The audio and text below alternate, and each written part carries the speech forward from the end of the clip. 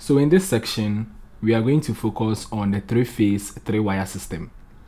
The three-phase, three-wire system usually has balanced source voltages. However, the load may be balanced or unbalanced. Now, such systems are better analyzed when the load is configured in delta, due to the fact that in a delta system, the line voltage is equal to the phase voltage. Now let's consider the situation where we have three balanced source voltages configured in delta.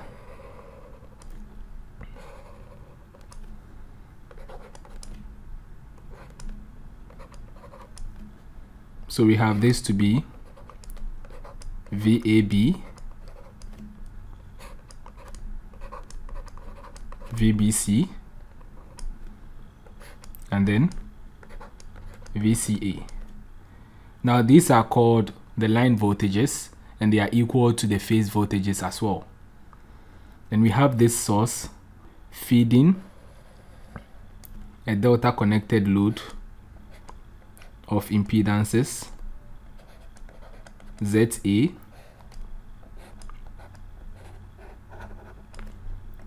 ZB,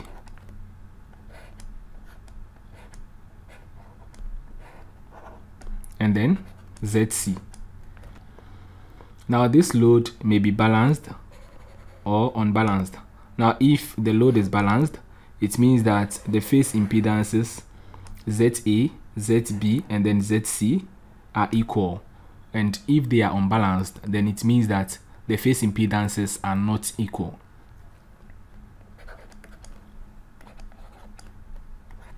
So let IAB, IBC, and then ICA be the phase currents flowing in the respective phases, and then let's IA, IB, and then IC be the respective line currents. Now in such a circuit, it is usually desired to find the phase currents as well as the line currents. So how do we find the phase and line currents of this particular circuit? Now considering the phase current,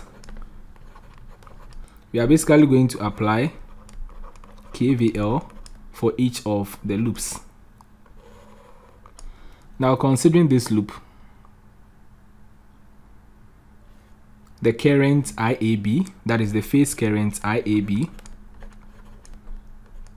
is equal to, we have the phase voltage VAB divided by the phase impedance, which is ZA. So that is that for the current, or for the phase current IAB. So now moving on to the second phase, that is for the phase current IBC. We have IBC equals, that is considering this loop, we have IBC equals VBC divided by ZB. And then for the last phase, we have the current ICA equals, for that also, let's consider this loop, that is the outer loop. We have ICA equals VCA divided by ZC.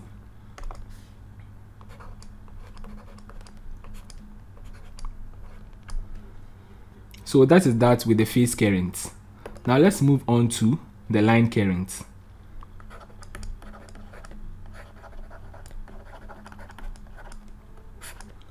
So for the line current, we are going to apply KCL at each of the nodes at the load.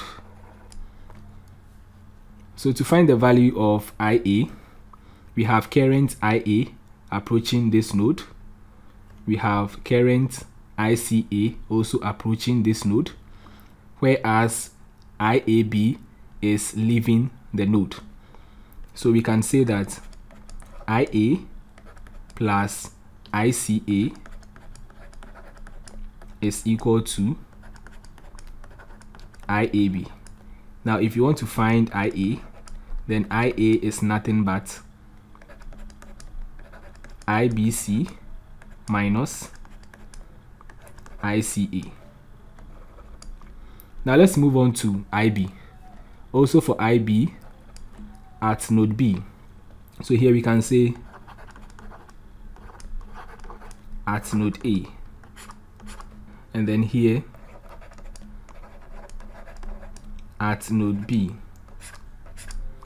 So at node B, we have IB approaching the node. We have IBC leaving the node. And then IAB also approaching the node. So that's going to be IB plus IAB equals IBC.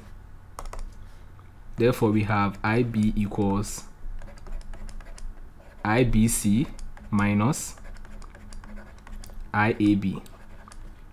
So at this point, I believe that you should be able to guess the trend. Now, if you want to find the value of IA, then IA is equal to, now for the first letter we have A here, and then for the last letter you also have A, and then from A you move on to B. So if you have B here, then automatically the next letter is going to be a C. Also for IB, because you are finding the value of IB, then we have the first letter to be B and the last letter here also to be B. And then now from B, you move on to C. Now, if you move on to C, then the next letter here is going to be an A. So we can say that at node C, we have IC equals, because we are finding for IC, we have the first letter to be C and the last letter also to be C. Now from C, we are going to start the whole process again. So you have A here, and then because we have A, then we are going to have B here. So basically, this is how to find the phase and line current of a three-phase, three-wire system, especially when both the source and the load are configured in delta. So what if this time the load is star connected instead of it being delta connected? Now, if you have the load to be star connected, then we can transform that star connected load into an equivalent delta connected load before we even start with the whole solution process. And we can do that using the delta star transformation formula. So let's assume that we have the load connected in star.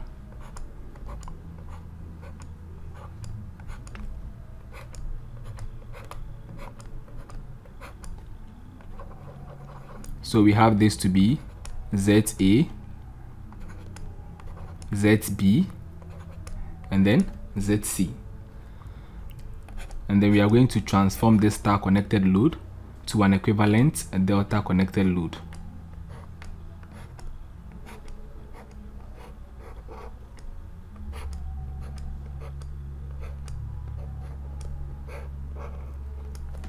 So in this case, we have this to be ZA, ZC, and then ZB.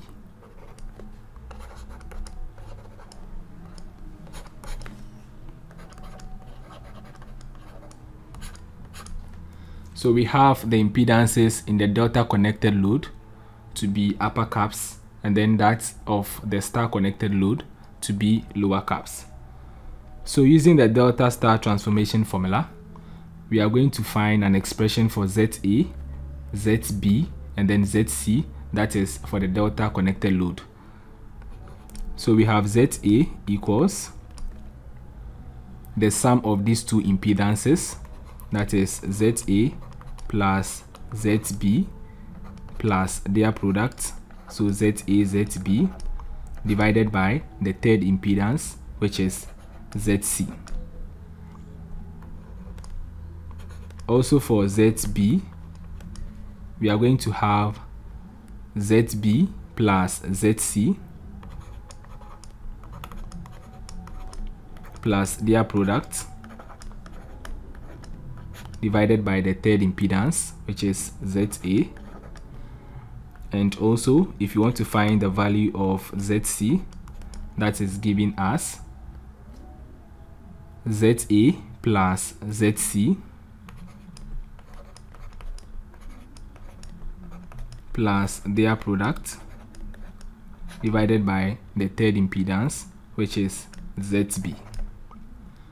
So basically, this is how to transform a star connected load into a delta connected load. So let's try an example on this. An unbalanced delta connected load has the following impedances: ZA equals 10 ohms, ZB equals 15 plus J20 ohms, and then ZC equals 12 minus J12 ohms. Now, if the source voltages are VAB equals 208 polar 0, VBC equals 208 polar negative 120, and then VCA is equal to 208 polar plus 120, then A, calculate the magnitude and angle of the phase currents IAB, IBC, and then ICA. And then B, calculate the magnitude and angle of the line currents IA, IB, and then IC. So let's try this simple problem together. Now, from the question, we are being told that we have 3 impedances, and these impedances are connected in delta, and because the impedances are not the same, we say that we have an unbalanced delta connected load. And then we are given the source voltages VAB, VBC, and then VCA. And of course, these are the line voltages, and because the source is considered to be delta connected, we can say that the line voltages are equal to the phase voltages. So if we want to find the magnitude and angle of the phase current, then that is, let's say, considering the first phase, we have the current or the phase current IAB equals the phase voltage VAB divided by the phase impedance ZA. So according to the question, we have VAB giving us 208 polar 0 divided by, we have ZA to be 10 ohms. Now converting this to the polar form, that's going to be 10 polar 0. Therefore, 208 divided by 10 gives 20.8, and then 0 minus 0 is still 0. So this is the value of the phase current IAB. Now let's move on to the phase current IBC. So that is also giving us VBC divided by ZB. Now we have VBC giving us 208 polar negative 120 divided by ZB is giving us 15 plus J20 ohms. Now converting this value to the polar form, that is giving us 25 polar 53.13. Now 208 divided by 25 gives 8.32 polar negative 120 minus 53.13 gives negative 173.13. So that is the value of IBC. And then for ICA, we have VCA divided by ZC, and that is equal to, VCA is giving us 208 polar plus 120 divided by ZC is equal to 12 minus J12 ohms. So also converting this to the polar form, then that gives 16.97 polar negative 45. So 208 divided by 16.97, we have 12.126 polar. 120 minus negative 45 is 165. So we also have this to be the value of the phase current ICA. So these are the values of the phase currents IAB, IBC, and then ICA. Now let's move on to B, where we are going to find the magnitude and angle of the line currents IA, IB, and then IC. Now in the previous section, we established the fact that IA is equal to, now since we are going to find the value of IA, then that's going to be, we have the first letter to be A, and then the second letter here also to be A. Now from A, we are moving to B, and then because we have B here, then it means that we are going to have a C here. Now we have IAB to be 20.8 polar 0 minus ICA, that is 12.26 polar 165. Now subtracting this value from this gives 32.79 polar negative 5.55.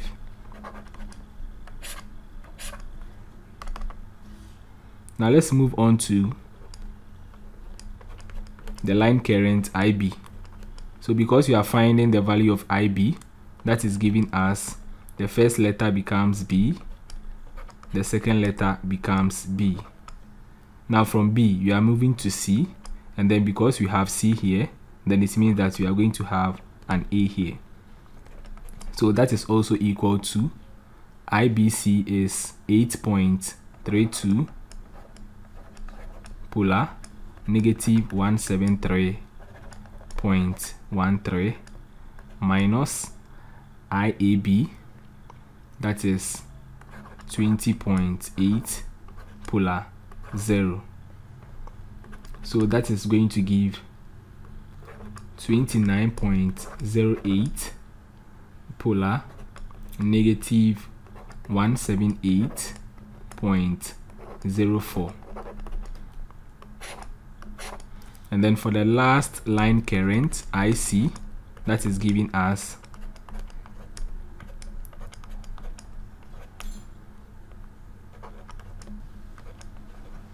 ICA minus IBC.